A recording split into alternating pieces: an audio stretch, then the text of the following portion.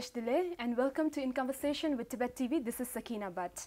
For today's episode, I have with me the Director of Outreach at the International Campaign for Tibet. ICT is a non-profit advocacy group which works to promote human rights and democratic freedoms for the people of Tibet. Joining with us, we have Tencho Gyatso.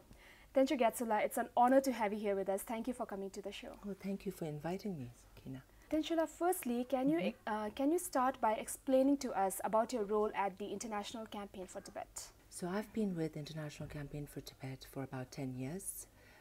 I did many different roles. I was first working part-time for a while, and then I was Director of Tibetan Outreach and Chinese Engagement. And more recently, I took on the role as Director of Outreach. And most of my job has involved reaching out. So in the beginning, it was reaching out to Tibetan communities and others, and now gearing towards reaching out to ICT members, because ours is a membership organization. ICT was started in 1988 after His Holiness visited Washington, D.C., and he spoke at the U.S. Congress for the first time, and he delivered his 5-point peace plan. And there was a lot of support then, and at that time, His Holiness and the leadership then thought it would be a good idea to have an organization in Washington, D.C. that advocates for Tibet. And in the 90s, they said for the organization to last long, they needed a better solution. So at that time, they decided to make it a membership organization. All our efforts, all our work is funded by our membership base. So our membership base becomes very important. And that's why part of my job now is to reach out to these members and to develop and build the relationships with the ICT members. So how many members are there right now? Are you able to develop a lot, or are there few of them? So we have over 100,000 members worldwide. Okay. So ICT has offices in Washington, D.C., in Brussels, in Amsterdam, in Berlin, and then we also have a partnership with Australia Tibet Council in Australia, and with Tibet Society in UK. So what kind of events and programs organized by the ICT involves the participation and the leadership of young Tibetans? When I joined in 2008 ICT, at that time there was the huge uprising in Tibet, all across Tibet. And we needed to figure out how we can activate and mobilize more and increase our impact.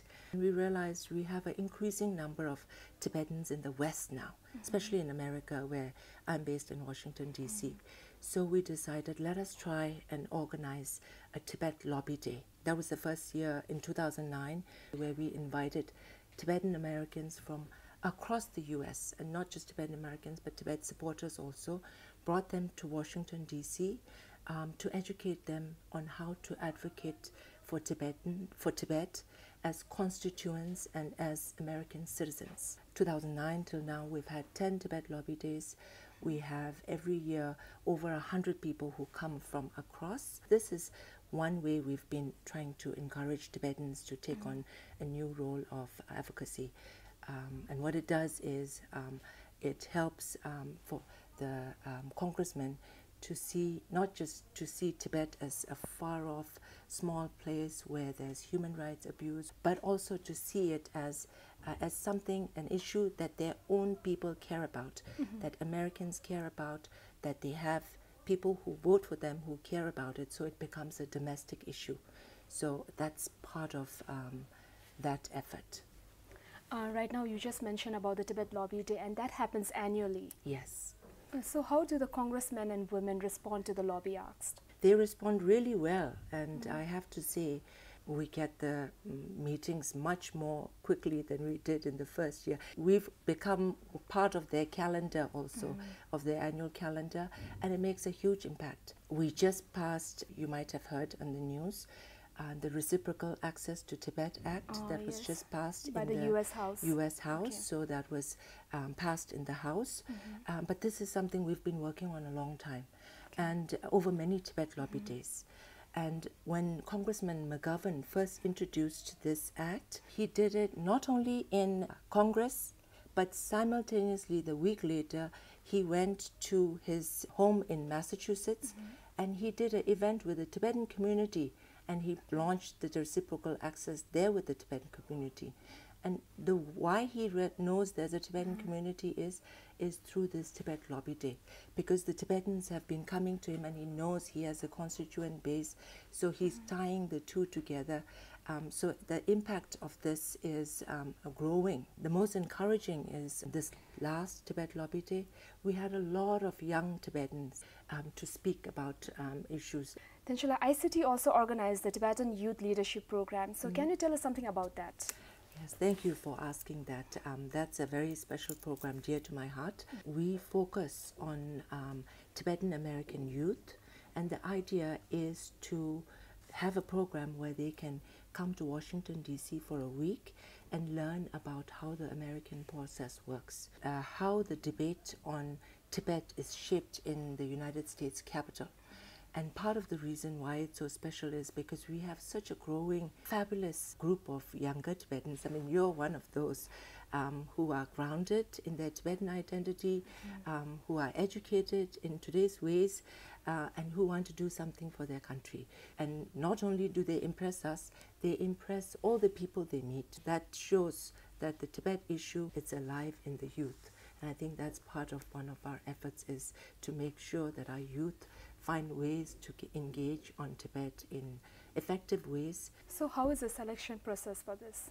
So the selection process is very simple. We hold it every year in June when school is on break, and we only take in undergraduate or graduate students, and the applying has to write an essay on what it takes to be a leader in the Tibetan community. And we have a selection committee, and they're selected through that. So ICT also works towards freeing the Tibetan political prisoners in Tibet. So what kind of effort go into this work? For instance, what does ICT do to advocate the release of Tashi Wangchuk, the language rights advocate? When you go to congressional offices, when you go to US government, what you go with is facts and information. And so part of what we do is we gather information on political prisoners, we gather information on what's actually happening in Tibet, and we have a whole team with our director of research, Kate Saunders, who's based in London. She writes the reports for us. The whole team, we write reports and we pull together the information on political prisoners to educate governments and educate policymakers on what is happening. Also, we do, with our membership base, we do campaigns. So we ask members to write to, say, Secretary of State, US Secretary of State, to ask for the release of Tashi Wangchuk. And we gather all of these, and then we approach these offices and we say, we are a membership organization, we have so many people asking for that. Please raise this with the Chinese authorities. So that's part of what we do on behalf of political prisoners. We've had the honor of bringing many political prisoners to Washington, D.C. He was able to highlight not just what happened to him, but share the story of all the political prisoners in Tibet.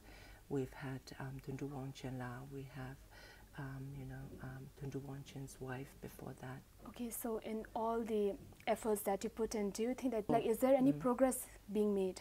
Yes, because I think talking to Thundu Wangchen La, talking to Kolok Jingme, talking to many of these political prisoners, they always say when our issue is raised in the West, when people talk about it, then things become better for us in prison.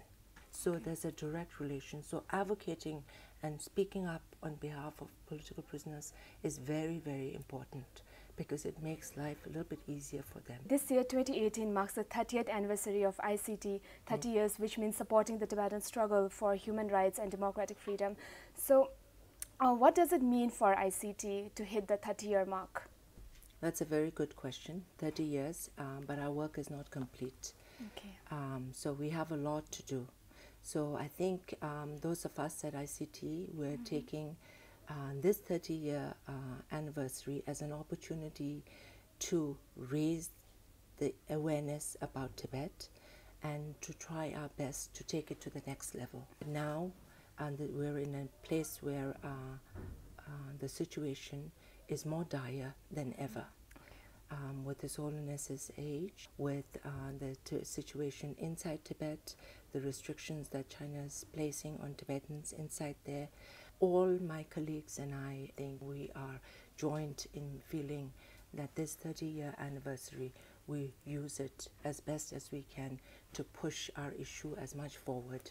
We were really lucky, honored and grateful that His Holiness was able to travel to Amsterdam, to Rotterdam in Holland, and also have a very big 30th anniversary event there where thousands were able to watch the event and see the celebration of the 30th anniversary. Richard Gere, who is the chairman of ICT, always puts Tibet in the forefront of global political discourse. So you have worked with him, and how has the experience been like? Working with Richard is just a fabulous perk of our job, I think. Today I was able to share that we passed the reciprocal access to Tibet. Richard, for the past 2 years, has visited DC over 10-15 times, and every time he visits, he comes for 2 days and we go knocking on Congress officers' door to push on reciprocal access. And part of the reason we're able to push this forward is due to his efforts also.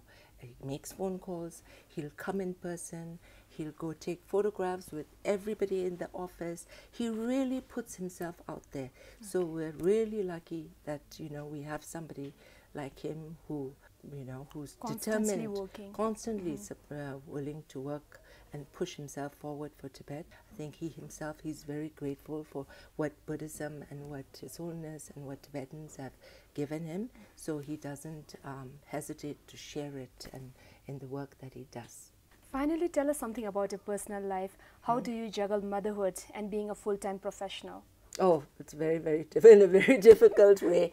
I'm lucky my son is now in college, so I'm able to work more full-time. But I think my support of your family, my husband, and even my son, many times when it's school break, he'll come into the office to do stuff envelopes for us and help us. So when a mother is able to work, I think that it's the whole family whose support is needed. Angela, thank you so much. It was a pleasure to have this conversation with you today. Thank you for coming to our show.